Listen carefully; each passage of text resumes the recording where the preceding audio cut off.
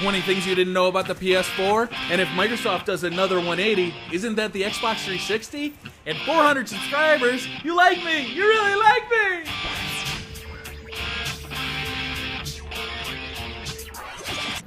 What's up guys, BriarRabbit here, and today I got a few stories that I think you're really going to enjoy, so let's jump right into it. Over the weekend, Sony released a new video. It's called 20 Things You Didn't Know About the PS4, and while there are a few things that we actually did know about the PS4 in the video, there were a few new things, or things that were new to me. One of those being that the touchpad on the PS4 controller itself is actually a clickable button.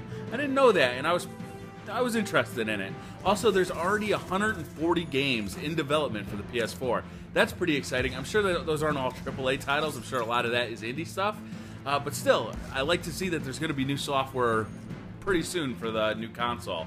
Also, there's going to be an HDMI cable packed in with every console.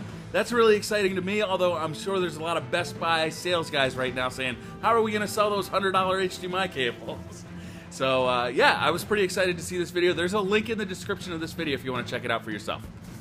A couple videos ago, I talked about Xbox One and the Xbox 180 and how they pulled a lot of the features that I was really excited about after E3. So, in an interview with IGN, Mark Whitten, who is the Xbox One Chief Product Officer, talked a little bit about the family sharing and how people are pretty upset that that got taken away with the Xbox One's DRM.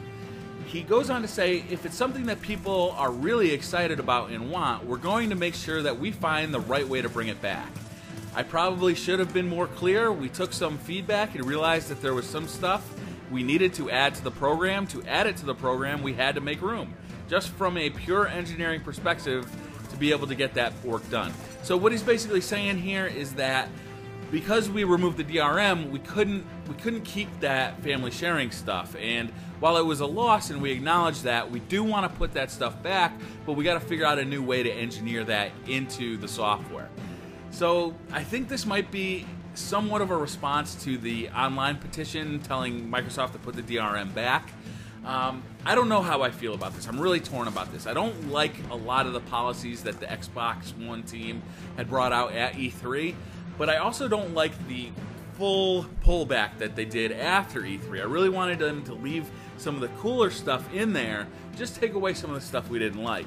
And while I do respect that DRM was allowing them to do some of that cool stuff, I think they need to find a way to either make it an opt-in policy or find a way to include it in another way. I may sound like a broken record here, but it does seem like Microsoft is casting around. They cannot find that lifeline to hold on to with the Xbox One, and they really need to find something fast because gamers, you know, we've already kind of written them off, it feels like to me.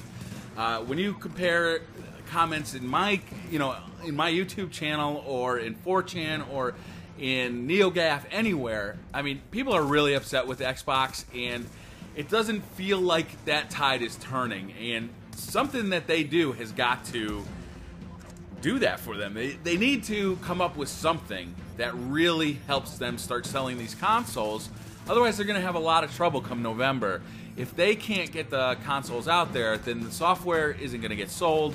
They're not going to get the third-party support, and they're going to be in a lot of trouble. So hopefully, they're going to be at San Diego Comic-Con. Hopefully, they can really come up with something really special to share with gamers there.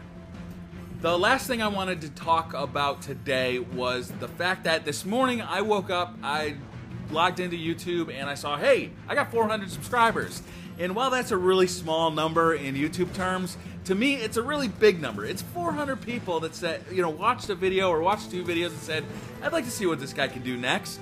And they clicked that subscribe button. And to me, I mean, that makes it all worthwhile, right? If you're making these videos out, it doesn't matter how happy you are with the videos yourself.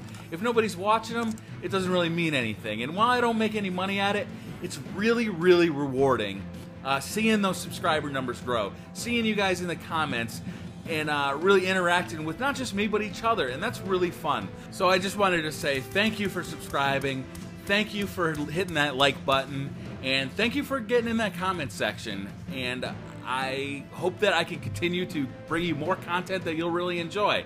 So that's going to do it for this video. If you guys like this video, hit that like button. If you're new to the channel, hit subscribe. And up on the screen are a couple of videos you might have missed, and I'll see you guys next time. Bye.